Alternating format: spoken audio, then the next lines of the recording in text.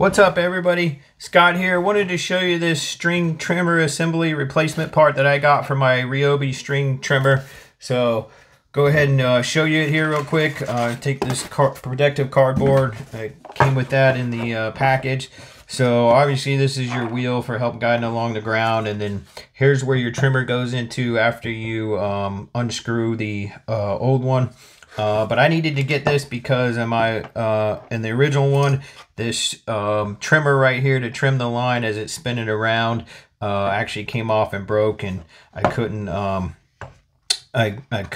fix it, so I had to get this replacement part. But it looks like they give you an extra one here, which is nice, as you see right there in this bag. So go ahead and take this out of here. So here's an extra trimmer part right there, and then it looks like you've got some screws, extra replacement screws too, there for you.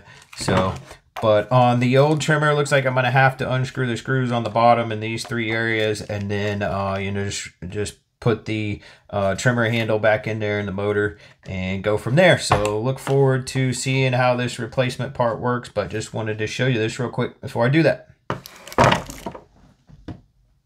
Alright, so I got this replacement part put on here. It actually went on pretty easy. I just unscrewed these screws from the old one and then put the screws back in there.